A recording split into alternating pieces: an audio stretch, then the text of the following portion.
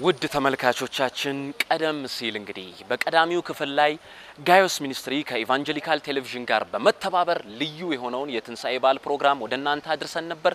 አሁን ደግሞ ሁለተኛውን ክፍል በዚህ ፕሮግራማችን ላይ ይዘን ወደናንተ ቀርበናል። እንኳን አደረሳችሁ። ኢየሱስ ክርስቶስ ከሞት ተነስቷል። በትንሳኤው ትንሳኤያችን ሆኗል። በዚህ በሁለተኛው ክፍል ፕሮግራማችንም በቀዳሚነት የሚያደርገው ጋይስ ሚኒስትሪ ማለት ነው ከዚህ ቀደም ለየት ባለ መልኩ ሰርቶት የነበረውን አንድ አጠር ያለ ፕሮግራም ወደናንተ እናደርሳለን። ፕሮግራሙ ካበቃ በኋላ ደግሞ ተመልሰን ወደ አዳራሹ ፕሮግራም በመመለስ በርካታ የጥበብ ፕሮግራሞችን ወደናንተ እናቀርባለን። ይህ እንግዲህ ልዩ የሆነው የትንሳኤ በዓል ፕሮግራማችን ነው። ጋይስ ሚኒስትሪ ከኢቫንጀሊካል ቴሌቪዥን ጋር በመተባበር የሚያቀርብላችሁ ማለት ነው። ኢየሱስ ክርስቶስ ከሞት ተነስቷል። በርሱ ትንሳኤ ትንሳኤያችን ሆኗል። እንኳን አደረሳችሁ። መልካም በዓል ይሆንላችሁ። ጥሩ ቆይታን እንመኛለን። ጌታ ኢየሱስ ክርስቶስ ይባርካችሁ። መልካም ጊዜ።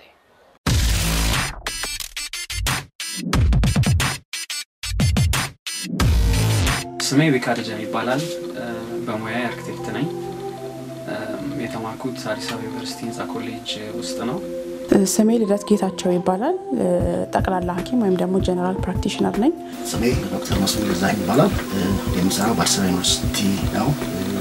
ዲፓርትመንት አስተማሪ ነኝ። ስሜ ትግስት መሸሻ ይባላል። ሰዓሊ ነኝ።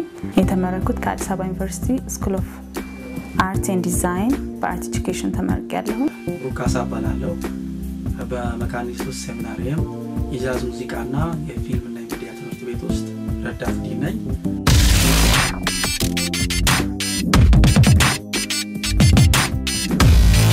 ስሰራ ኦፊስ ውስጥ የተለያየ ነገር ይሰራል። ትንሽ ነገር መጥቶ አንድ ነገር ላይ ይቀመጣል፣ ሌላውም ደግሞ እሱ ላይ ቤት ያደርጋልና በመጨረሻ ዲስከቨር ያደረኩት ነገር ምንድነው? ለካ ትልቅ ነገር የሚሰራው ትናንሽ ነገሮች ተገንብተው አንድ ላይ ትንሽ ነገር ላይ ተቀምጦ ነው ትልቅ ነገር የሚሆነው። ግን እግዚአብሔር ራሱን ችሎ ትልቅ ነው። ምንም ትንሽ የሆነ ኢንቲቲ የለውም። ሙሉ ነው። በራሱ ትልቅ ነው። በራሱ ግዙፍ ነው። በራሱ መልካም ነው። በራሱ ማግኒፊሰንት ነው። በራሱ ሁሉን ቻይ ነው።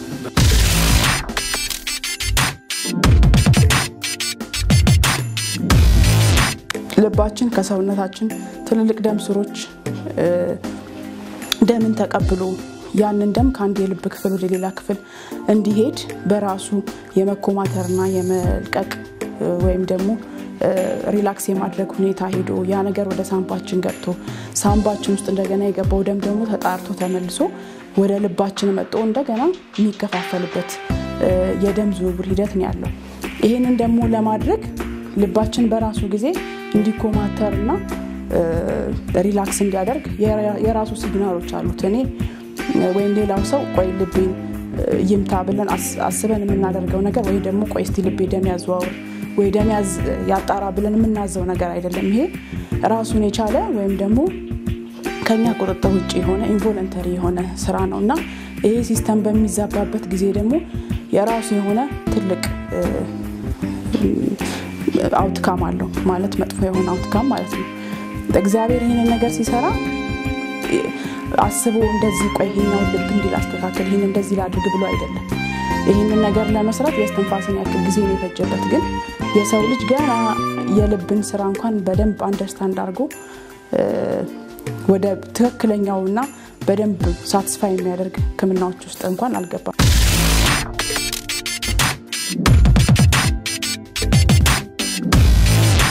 የመጀመሪያው መነሻው ምንድነው? ኢቭን ይሄ ቲዮሪ መጽሐፍ ቅዱሳዊ አይደለም። በርግጥ መጽሐፍ ቅዱስ የሚለው በእግዚአብሔር ቃል ዓለማት እንደተፈጠሩ እናውቃለን ነው። ነገር ግን ይሄም ቲዮሪ በራሱ ቢሆን ስለመነሻው የሚያወራው ነገር እነዚህ ቁስ አካላት ምንጭ ከየት መጣ?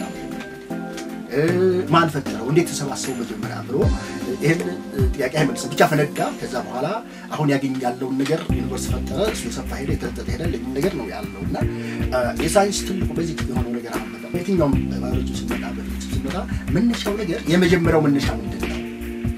ያልነበረ ነገር መጀመሪያ ዝም ብሎ ከየት መጣ ነገር መነሻ አለው ወይ? የኮዝን ኢፌክት ነው ሐሳብ ስናየው ማለት ነው። ይሄ ቁስ አካላት ምንጭ ከየት መጣ? ማን ፈጠረው? ለዚያ ቦታ ላይ ማን አደረገው? ኦኬ ፈነዳ ባል ይችላል እና በዛ መንገድ ሊሄድ ግን መነሻው ምንድነው? አሁን ጥያቄው ክሪቲካል ነው። ሳይንስ የሚያዝበት ትልቅ ጥያቄ እዛ ጋር ነው። መነሻው ማን ነው? እንዴት ሆኖ መጣ? ቁስ አካላት ዝም ብሎ በደመነፍስ እዛ ፈጠረ ነው ወይስ ደግሞ ጀማሪ አለው ብለን ስናስብ ነው እንግዲህ ክርስቲያን ያው እንዳማኝ መጽሐፍ ቅዱስ እንደሚነግረን የዓለማት ፈጣሪ የሆነ እግዚአብሔር በቃሉ ዓለም እንዳጸናና እንዳቆመ ፈጣሪ ይነግረናል። አሁን አስትሮፊዚክስ የሚነግረን ነገር አለ። ዩኒቨርስ ጅማሬ ነበረው። ይሄ ቢግ ባንግ ቲዮሪ ሁለት ነው ብሎ እንኳን ቢያስቡ ጅማሬ የነበረው ነገር ነበር ብለው ነው የሚያስቡ አስትሮፊዚክስ። አሁን እንደሱ ነው ዝም ብሎ የነበረ ነገር መጀመሪያም የነበረ ቁስ አካል ከዛ አራም ፈጥቶ እንደዚህ ወደ አሁን ወደሚታየው ነገር በቃ የሚልቅ አሁን አስትሮፊዚክስ የሚያምነው ምንድነው ጅማሬ ነበረው። ያ ቁስ አካል ጅማሬ ነበረው ብሎ ነው የሚያስቡ። ጅማሬ ካለው ደግሞ ለኛ ክርስቲያኖች መጽሐፍ ቅዱስ እንደሚነግረን የዚያ ጅማሬ እግዚአብሔር እንደሆነ እናውቃለን። በግል ቢግ ባንግ ቲዮሪ የሚቀበሉ ክርስቲያኖች አሉ። ነገር ግን መጽሐፍ ቅዱስ አይደለም። መጽሐፍ ቅዱስ በእግዚአብሔር ቃል ዓለማት እንደተፈጠሩ እናውቃለን ብሎ ስለሚል እኛ ዓለማት በእግዚአብሔር እንደተፈጠሩ እናምናለን ማለት ነው። ጥያቄው እሱ ነው። ይሄ ቁስ አካል ቢሆን መነሻው ምንድነው? ማን ነው ጀማሪው? የዚያ ነገር ጀማሪ ማን ነው? ማን ያን ቁስ አካል ያከማቸው ብለን ስናስብ ሳይንስ እዛ ላይ ሊያዝ ይችላል ማለት ነው። ከዚያ በላይ መሄድ አይችልም።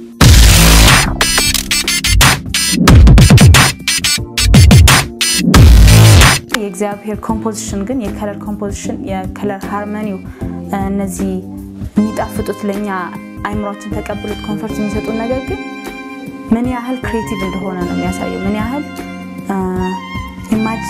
ኢማጂን ከምናደርገው በላይ ፓወርፉል የሆኑ ሜሴጆችን ያዘው። አሁን ሰዎች በከለር ሳይኮሎጂ ነው የሳይኮሎጂ ላይ የደረሱት እንጂ እግዚአብሔር አሁን ለምሳሌ ለሰማይ ሰማያዊ ከለርን ሲያስቀምጥለት ሰማያዊ ከለር ያለውን ትርጉም እኛ ነን ሌትሊ አጥንተን ደረስነው እንጂ ምን ያህል ኮንፈርት የሚሰጥ ተስፋ አሁን ብሉ የተስፋ ምልክት ነው።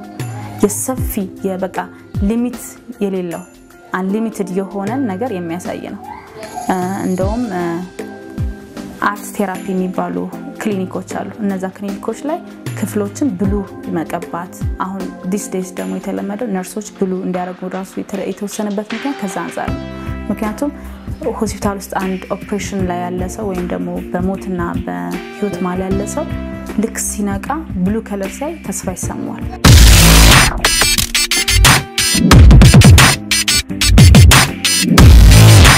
ሁሉ ጊዜ አንድ ነገር ጠቀሜታ ከተሰራበት ነገር ጋር ይያያዛል። ዲዛይን ከሆነበት ነገር ጋር ይያያዛል። ዛሬ ድንገት የተወለደ ጥቅም አይደለም መለኪያው ወይም የሚያጥቀም ብለን ያስቀመጥነው ነገር አይደለም።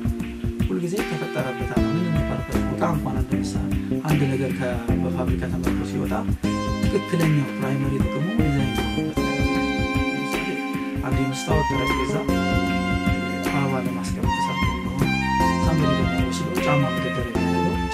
ጫማ መደርደሪያ ይሆናል ይሰጥ ግን የመጀመሪያው ኢንቴንሽን ምን ያደርጋል? ትክክለኛውን ኢንቴንሽን ማግኘት የዛን ነገር ቤስት ተጠቃሚ ያደርጋል። አሁንም ማለት ፈልገው ሙዚቃን በትክክል መጠቀም ካስፈለገ ሙዚቃን ማን ፈጠረው ለምን ዓላማ ፈጠረው የሚለውን ጠንቅቆ ማወቅ ያስፈልጋል። በበጎ አመለካከት ብቻ እንደው አንድ ሰው ክሪቲክ ስለሆነ እንደው ለምን ላውለው ይችላል ሙዚቃን ስላለ ብቻና በጥሩ ምኞት ሙዚቃን ለጥሩ ነገር ሊያውለው አይችልም። ስለዚህ አንድ ሰው ሙዚቃን ጥቅሞቹን ማወቅና ማኒፑሌት አድርጎ ወይ በትክክል ሙዚቃ ማስተዳደር ከፈለገ ወደ ዲዛይነሩ ወደ ፈጣሪ መቅረብ አለበት። ከምንጩ መስማት አለበት።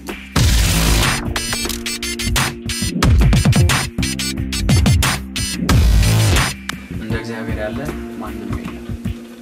በመጨረሻ ማለት የምችለው እንደ እግዚአብሔር ያለ ማንንም የለም። እንደ እግዚአብሔር ያለ ማንንም የለም። እንደ እግዚአብሔር ያለ ማንንም የለም። እንደ እግዚአብሔር ያለ ማንንም የለም።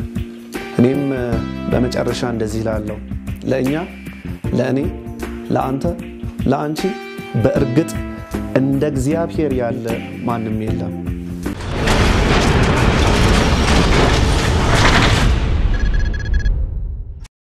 የፋሲካው ማታ አምባ ቀራኒዮ ራስ ቅል ጎልጎታ ደሙ ባቁማዳ የተቀዳለታ የፋሲካው ማታ ያኮረፈ ሰማይ ገጹን ያጸለመ ቅር ያላት ጨረቃ ፊቷ እንደጠየመ ያዘኑ ከዋክብት እጅግ የተቆጡ በፋሲካው ማታ አይናቸው ቦዝዞ ለትዝብት ይወጡ በሰው ልጆች አዝነው ያደረጉትን ቢያጡ እንዲያው ለታዝቦት ከንፈር የሚመጡ ያዘኑ ከዋክብት ከሰማይ ሳሎን ላይ እንደተቀመጡ አሽቆልቁለው ቢያዩ ይሄ ምስለ ፍጡር የሰው ልጅ ብቻ ነው በምድር ገጽ ላይ ሽው እልም እያለ እሚርመሰመሰው።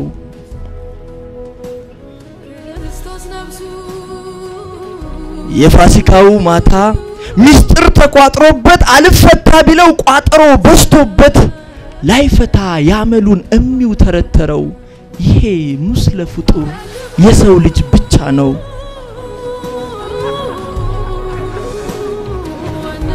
አዋፍ ከጎጆአቸው ደጃፍ የጠዋት ዜማቸው ቅኝቱ ተሳክሮ ከየዛፉ አናት ሲያሰሙ ሮሮ ይሄ የሰው ፍጡር የሰው ልጅ ብቻ ነው በፋሲካው ማታ ሚስጥር ተቋጥሮበት ሽው እልም የሚለው።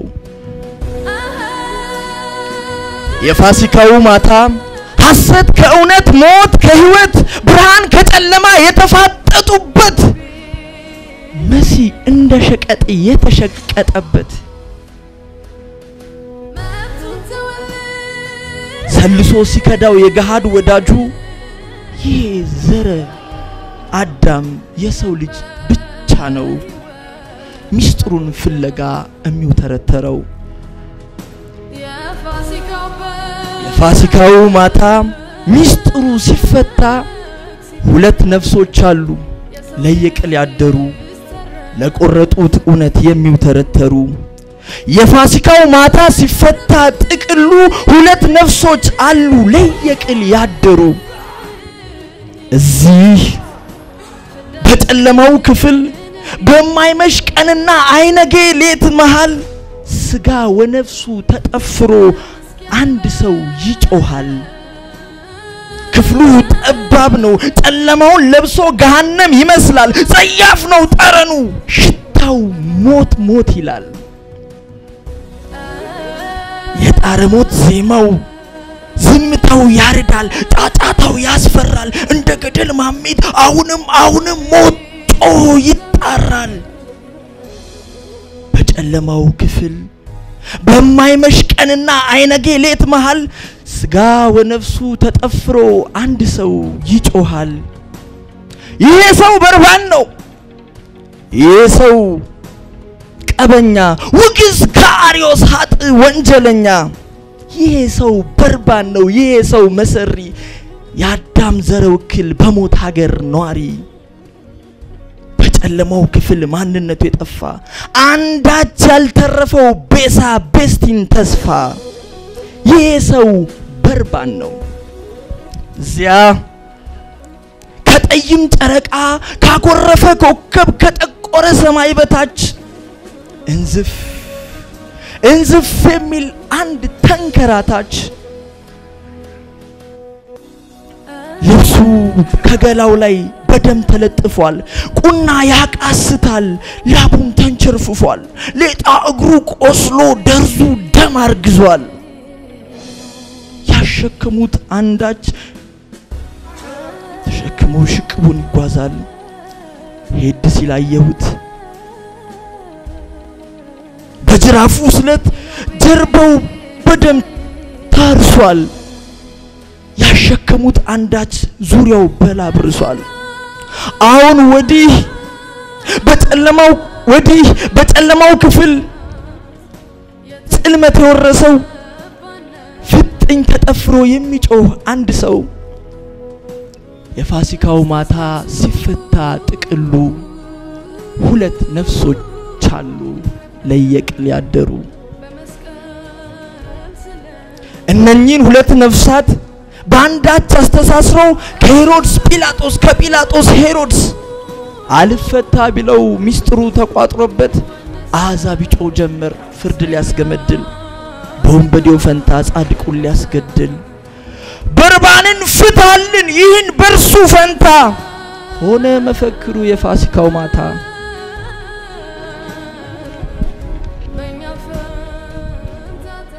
በጨለማው ክፍል ከክፍሉም ጥጋት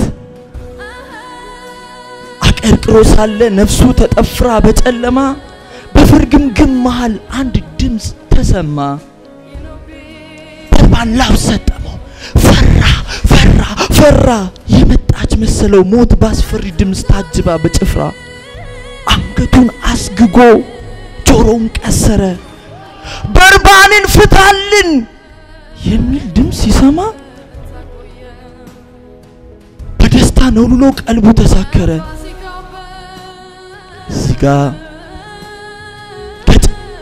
ከጠይም ጨረቃ ካጎረፈ ኮከብ ከጠቆረ ሰማይ በታች እንዝፍ የሚል አንድ ተንከራታች ለምዝገው አካሉ ሲታመስ ሲያጣድፉ አመጡት ያላንዳች ዝም። ሁካታው በረታ፣ ጫጫታው ከፍ አለ። ግደለው የሚል ድምጽ አየለ። የጨለማው ክፍል ድንገት ተከፈተ።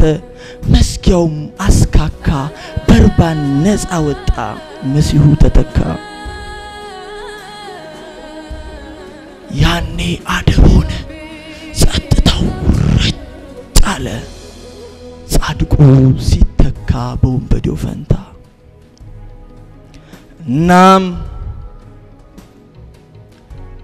እናም ይሄ በርባን ከጨለማው ግዞት ከሞት የተረፈ ብዕሩን ጨብጦ የፋሲካው ማታ የሚል ግጥም ጻፈ።